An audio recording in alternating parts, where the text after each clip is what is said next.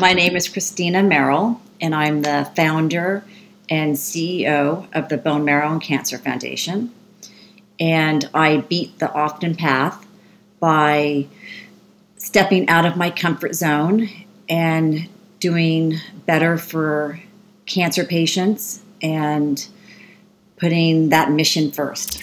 Welcome back to the Beat the Often Path podcast. I'm your host, Ross Palmer. On this show, we showcase a wide range of different success stories to radically expand our idea of what's possible with our one life on this earth. Joining me today is Christina Merrill, President and CEO of the Bone Marrow and Cancer Foundation.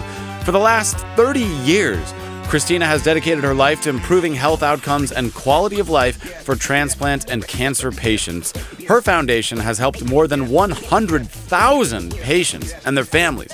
They specialize in people with a cancer diagnosis or those in need of a transplant, and they provide financial assistance, educational information, and emotional support programs at no cost. She's committed herself to a truly noble cause, so I'm honored to have her on the show today. Here is Christina Merrill of the Bone Marrow and Cancer Foundation. Well, welcome to the show, Christina. I'm so glad to have you here. How are you today? Great, thank you. Well, guess what? We've got an interesting task ahead of us in this episode because this is a light and fun and entertaining show. So we're going to make cancer light and fun and entertaining. Go. Okay. No, I'm just kidding. It's going to be a fun one. But no, go ahead. Tell us about what your mission is. Well, the Bone Marrow and Cancer Foundation, I founded it 30 years ago. And I saw a gap in the healthcare system and thought I'm going to raise funds for cancer patients and provide support and resources and everything to kind of supplement the medical care that they were receiving. And that was 30 years ago, and we are the little engine that could, because we are at every cancer center around the United States, providing much needed support to children and adults and their families, and have had some great work and connections with incredible patients as well as great supporters and funders of our cause. Well, that sounds wonderful. And I'm sure that the climate has changed significantly since you first began this mission. What was the gap that you noticed then, and how have things changed since then? So health insurance covers, hopefully the medical care, the treatment, the surgeries, the chemotherapy, but often not the housing, transportation, co-pays, all the costs that are associated with treatment that we often don't think about. We don't think about the cost of somebody having to take a leave of absence from their job and not get an income, or having to maintain two homes, one near a cancer center so that they can get state-of-the-art treatment, or uplifting their family and having their other children or other family members stay in one home and them supporting another home. And, just all those costs associated with treatment and trying to save your own life or your spouse's life or a child's life. And it's overwhelming, and people don't know what is ahead of them. So their whole lives have been uprooted and turned upside down. And now they're faced with having to try to, come back to life again. Absolutely. Mm-hmm. And these gaps, to what extent would you say this is an American problem and a global problem? I'm sure at this point you've seen enough of the international market to know. Yes, well, our healthcare system is obviously very different than internationally.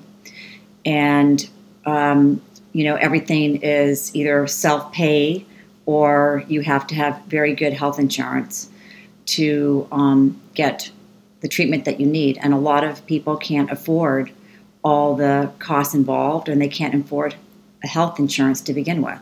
So you have people that are on different types of public health care, and that often doesn't cover certain cancer treatments or where you want to go for treatment. So it's an issue in our healthcare system. And The Bone Marrow and Cancer Foundation fills the gap by providing financial assistance programs, as well as we also find patients and we help to better healthcare services and treatments, and we navigate for them and give them information that they need. That sounds great. So how much of a gap would you say is there between the best health insurance and estate health insurance, or God forbid somebody who has no health insurance at all? What is the range there? Well, most of the time, patients can get lucky and they can find a provider that's in their healthcare insurance and do okay. So, it's not all, doom and gloom. But often, you want to go to a specialist that might not be in your healthcare system and for your insurance. And that's often an issue for families. And, often families fight insurance companies and try to get to the best care. So here you have a diagnosis, a life-threatening diagnosis, and now you're fighting for your life, but now you also have to fight healthcare insurance companies and try to get the treatment that you know that you are needing and deserving of. And so it's a problem. But our healthcare system is, in general, it's great, and we're very lucky to be able to go to doctors that we want to go to and get into them fairly quickly, where internationally often you have to wait months and months to get treatment or months for a diagnosis. So it's that kind of socialized medicine is hard to not be able to get right into a doctor when you know that you're sick or you need to start treatment. Yeah, absolutely. Well, I should start this episode by saying that I'm pretty intimately familiar with the ups and downs of this, as I imagine most people in this world are. I lost my stepdad to cancer at the beginning of this year after a long battle. So I'm pretty familiar with it is what it is. It's, I think almost everybody at this point knows somebody or has been affected. It's pretty much ubiquitous. So I'm well aware of what the challenges are, and I think he did have good health care, but you end up in this situation really quickly where people who shuffle money around are asked to decide how much is a human life worth? How much should we spend on trying to keep any individual alive? How many millions of dollars is it worth? At what age has somebody lived enough? Should we try as hard to save a 99-year-old person as we do a 14-year-old? We're faced with so many tough decisions, especially when it comes to money and expensive things like treatment. How do you feel about that? Well, you want to have everybody have, a equal footing to the healthcare system. And that's just not the way it is, because often, you also have connections, and that's kind of the way it is in life in general, right? If you know somebody in a higher place, you can, get a leg up in certain areas of life. And that's similar to, unfortunately, to the healthcare system as well, that, if you know certain people, you can navigate yourself into maybe a better treatment option or a doctor that you really want to see that you can't get in on your own. And so it's kind of the way of life, and it's difficult. And at the Bone Marrow and Cancer Foundation, we really help navigate patients so that they can see certain specialists that might be challenging to try to get to on their own, just through the fact that we've been in this community for 30 years. We are experts in navigating patients to different treatment centers and helping them have the communication skills that they need to talk to their doctors and so forth, because it's intimidating for a patient to often speak to their healthcare providers or a new specialist. And so we try to help families get to those folks as well as to communicate with them. So cool. Well, at this point, you have, I'm sure, a lot of data. You've seen a lot of cases. You've dealt with a lot of people, I have no doubt. Are we able to quantify the difference in life expectancy, somebody who has access to good treatment versus somebody who doesn't? Do we have any kind of generalization on outcomes that we can say at this point? No, I mean, I think that a lot of doctors, I'm speaking from a social work perspective, not medical in terms I'm not a physician, but I think a lot of doctors will feel that a patient, let's say you want to go to the state-of-the-art treatment center that is across the country from yourself and your family. I know that many doctors really believe that patients staying closer to home, if they can get all the state of the art in treatment, you don't necessarily need to, relocate often because outcomes and health outcomes, all that, it has an impact for the family to stay together. And so you often don't want to break everybody apart if you don't have to, So that's why we as an organization, if the whole family can move together for 6 months or a year or however long the treatment is, it's better to kind of keep everybody together to have that emotional support system and not be an individual patient that's, going to now be on their own and isolated and not have that that support system. So I know that health outcomes and all that is not just the medical care and the treatment that you're getting, but it's the whole person. And that's where we really focus on the whole person. And all of our programs are really focused on that. I love that. I think that's such a wise thing, and it makes so much sense to me. It's not just a medicine or a magic pill or a treatment. It's the entire experience that matters. And again, Yes. I have seen that firsthand. I know how important that stuff is, the intangible stuff. Yeah. Well, a lot of people may be affected by these things. They may be bothered by these things, but very few people make it their life's work to do something about these things. So what was it that pushed you over the edge to say, not only do I see these gaps, but I'm the person to do something about it, to take this giant thing on, because it is a giant thing? Mm-hmm. Well, I think I've always been somewhat of a caregiver over the years. So that's my nature to begin with. And so it was a natural progression for me to be a social worker. And when I was working in the healthcare system as a social worker in the hospitals and with cancer patients, it was frustrating for me to see these families come to a medical center for treatment. And yes, they were getting the great state-of-the-art treatment for their child or their spouse or themselves, but they didn't have all the ancillary support that they needed. Even just in those days, this is 30 plus years ago, when we didn't have cell phones really. So you had to, pay for a phone to be put in your room, in a hospital room, or put the television on. We didn't have iPads and, Netflix and, all of that sort of thing. So you had to put the television on to have the, 12 channels or 8 channels. And so patients didn't even have money to do that. They didn't have money to pay $15 a day for the telephone or $10 a day for the television, let alone transportation to the hospital, uplifting their family to come with them, having their spouse or the parent take a leave of absence from work so they could be with the child every single day and not leave their hospital room. Keep the electricity on at home, or pay for a mortgage, or pay for their co-payments for health care, or just being able to have 3 meals a day while they were at this medical center. So all these aspects of care were completely not being a focus of support, and really can cause such incredible stress for a family, more so often than the disease. Like that was being handled by the doctors and they knew they were in good hands, but all these other issues, they were lost.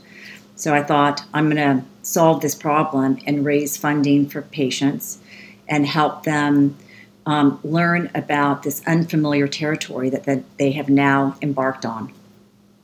So true. And we talked earlier about the difference between socialized medicine countries and America. And of course, they look on the United States and they're shocked by the fact that somebody can spend 15 minutes in a hospital. They get one ibuprofen and they're charged $1,000 for that. Here's a pill. It's $1,000, $10,000. Just absurd numbers that have no relation to the actual world. I think it's interesting that you mentioned food, because one of the things that I've noticed, you can be in an elite hospital, the food is always terrible. How is it that there's such a disconnect when a good meal would be $50? I can charge you $10,000 for a pill, but I'm going to put coffee, black, instant coffee in a styrofoam cup in a hospital? How is there no awareness of what food is or what healthy things are in a place that is supposed to be the center of health? Why is there such a disconnect? Well, I think that is slowly changing. I really do, in terms of patience and a focus on the importance of nutrition. So 30 years ago, they were feeding children in a cancer clinic, McDonald's chicken nuggets. And the kids were eating this greasy food and then basically vomiting while they were having chemotherapy. It was pretty eye-opening experience to watch this. And I think now we're 30 years later, that's not happening anymore. And every major cancer center in the United States have somewhat of an integrative department that they're really trying to embrace and focus on for the whole person. So that would include nutrition and acupuncture and meditation and visualization and massage therapy and lots of different support to the whole person. So I think that has gotten better. I mean, maybe the amenities when you step into a hospital and you're waiting for a doctor's appointment or in clinic, they're going to have the styrofoam cup and they're going to give you black coffee and they're going to give you whatever. But the other aspects, I think, are slowly over the years have gotten better and more advanced, and they're realizing that this is something they have to focus on. I sure hope so, because I just recently visited a friend in the hospital at a nice facility. It wasn't for cancer, just for something else. But in his room, steamed carrots, microwaved rice, just the most terrible meal you can think of. And it's like, if I'm going to die, I don't want that to be my last meal. How can we not just put an extra $35 in the budget? If you're going to charge an insurance company $1 million for 24 hours, why not just charge them $1,035,000 and make the food good? Put some actual local produce in there. Yeah, I mean, it is. It's an issue, and hopefully this is going to start to be resolved. But it's not something that they're focusing on. But it is part of, let's say, patient satisfaction. So the more that patients complain about it, maybe they'll be heard. But maybe, some people are so focused on the fact that these doctors are saving their lives that they don't care, what the food tastes like. Even so, nutrition is so important to our health and well-being and strength and all of that. But, it's just not the priority. Yeah. And there's also such a disconnect between the holistic approach or this hippie approach. You've got somebody like Steve Jobs who has cancer and it says, I'm not going to get treated at all. I'm just going to drink juice every meal. And of course, he dies potentially earlier than he might have if he had gone the more traditional route. So we've got holistic, like you said, meditation, yoga, all of that stuff on one side, eating a better diet, whole foods, plant-based diet. On the other side, you've got advances in modern medicine, advances in technology. And there seems to be very little merging of those two worlds. And I find that to be very interesting, that we can develop these machines that can do incredible things. And there's no doubt that there are advances in both drugs and technology to treat this every single day. But it's just fascinating that there's so little overlap between those two worlds. And you'd think at this point in time, shouldn't we know that there are relational benefits between these things? Can we really believe that diet doesn't matter at all? It's not important to the treatment? Yeah, I've seen advances towards that direction with certain doctors and medical care facilities where they really find that the nutritional piece and all of that is impactful and important. It's a slow process to get kind of on that bandwagon of really this is important and we have to focus on it as an integrative piece to our whole treatment for the person. Because obviously it's really important to have the traditional medical care and the medicines and the surgery and all the immunotherapies and all the different new medical technologies and advances that we're having. But at the same time, we need that integrative piece that's so important to patients and to their families. And I think that, it's up to the patient to educate themselves and to learn about this so that they can be an advocate for themselves when they're talking to their doctors about this. Because doctors in medical and educational, they're maybe not getting maybe they're getting 1 or 2 courses on this. They're not getting an entire curriculum on new integrative care and all of that. So I think it's challenging, and I think patients need to advocate for themselves and learn the importance of this. Yeah. I try to educate our patients to all of this and give them the resources so that they can get the nutrition and work with nutritionists that are experts in cancer and cancer research and that have done the clinical trials on these, supplements and plant-based diets and all of that sort of thing.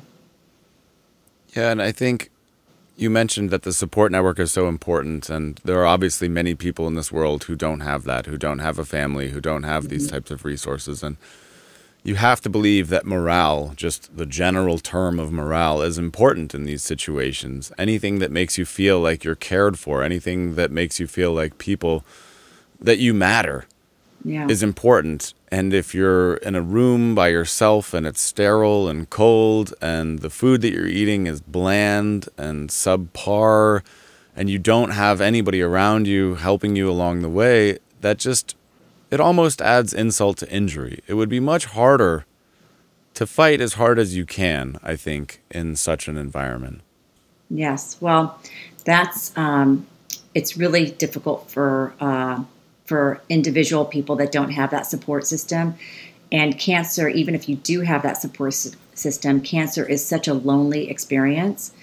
And so, we all kind of felt that a little bit of what a cancer patient experiences when we've all gone through COVID and had to be isolated and really isolated from all of our friends and family often. And it was difficult. And imagine that that's what a cancer patient feels all the time when they are going through treatment and by themselves, because they've been uprooted from their communities or their friends and their families and their normal existence. And now they are in this new, way of life that they are so unfamiliar with, and they don't have all their friends and family or anybody around them to help keep them positive and so forth. And that's where, we really try to become an extension of whatever we can do for that family. And one of our programs, which we just launched, which is called Cancer Buddy.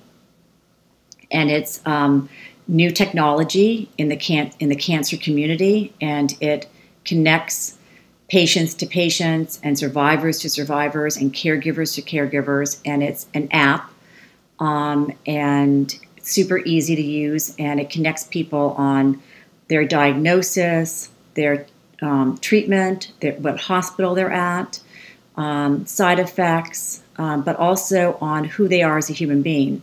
Do they like animals or yoga or running or movies or concerts, or what kind of music do they like? And it shows photographs of the person. They can upload photographs and give a little journal about themselves. So it really connects the person not just on their diagnosis or cancer, but on who they are as a human being and who they want to try to make part of their new buddy system and new connections and a new community of friends that can really help lift them and support them through the process. That sounds like such a great idea. How has the reaction been to it so far? Have people appreciated Well, it? we just landed in the Apple Store on Okay. last month. So it's Wow. just been about 6 weeks. And we first started out with somewhat of a smaller cohort of our network and to get our app out in the world. And so we've gotten incredible response from patients so far. And I feel like it's going to be, it's really, there's 19 million survivors in America, and there's almost 2 million newly diagnosed patients every year. So there's big capacity for this sort of technology and functionality to be able to have an app connect you either down the hall from somebody in your own hospital that you would never have met because of HIPAA regulations. So nurses, doctors, social workers can't connect you and share information, but you could jump on Cancer Buddy and you can find your people, find your buddies to help you get through life and during your cancer treatment. And there's so much studies on peer support and how beneficial it is for health outcomes and positive attitude and just a feeling of hope and all of that. So it's really going to be powerful. Well, on your website, it mentions that you rely on private donations, and you've talked about fundraising here. So when you began the process and you're thinking about building an organization that's going to rely on donations, was fundraising something that you had done before? Was this new to you? How did you begin this thing? What was day one like? Well, I was strictly a social worker, and all my training was social work. And I had not a clue about fundraising or running an organization at the time, and I was in my early 20s. And so I just was determined and had the vision to create this organization, and I knew what the mission was. So really everything fell into place from there. And I was lucky personally in that my father was a jazz pianist and composer, and he did the first 2 concerts for me for fundraising. Okay. So I got the seed money through the help of family and friends, really. And that's how I started the organization, was just family and friends. And that's usually how a lot of kind of organizations start early on. And it wasn't personal in terms of, everybody always say to me, did you have cancer in your family? And, knock wood, no. I just saw a need and wanted to help these people. That's even better. Again, to have the empathy to do that when it wasn't something that personally affected you is pretty remarkable. I applaud that. That's great. Yeah. So do you think that somebody out there, because I suspect, and again, knowing this from my own mom and other people, there are people who do encounter this and they say, I want to do something. I want to be involved. I want to make this a bigger part of my life. I want to volunteer. In your mind, if there are other people out there who think, I want to start a foundation or I want to do something like what you've done, do you think that there is room for those people to do that? Is that a good thing? Or would you advise at this point them to just join forces with some larger organization? What do you think the best path forward is for somebody who has a similar idea to you? Well, I think that they should do their homework and see what other organizations are out there. Often with us, I have other funds set up within the organization from patients that have either lost a loved one and want to give back, or patients that have done really well and they want to give back. So they'll come to me and to the foundation, and there's an opportunity for them to start a fund within the Bone Marrow and Cancer Foundation. And since we are so well established at all the cancer centers around the United States, and we have our patient coordinators and social workers and patient navigators, that we are able to take that fund and be able to then distribute that funding to patients in need. And so I would suggest for them to, do their homework, see what organizations are out there, and see if there's a like-minded organization that they really feel could really help them pursue their goals and their mission.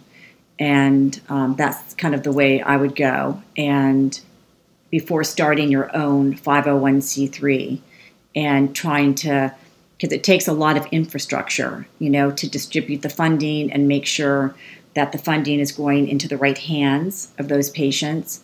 And so it takes a lot of administrative work. So I would suggest that. That's a great point. All valid stuff. Mm-hmm.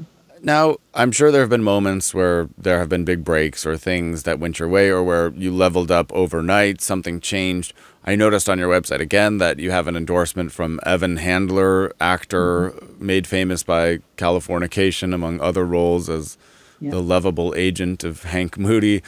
Have those types of celebrity endorsements moved the needle? Has that been important for the mission? Has there been anything big that's changed the trajectory? Well, Evan has been wonderful, and he had leukemia many years ago.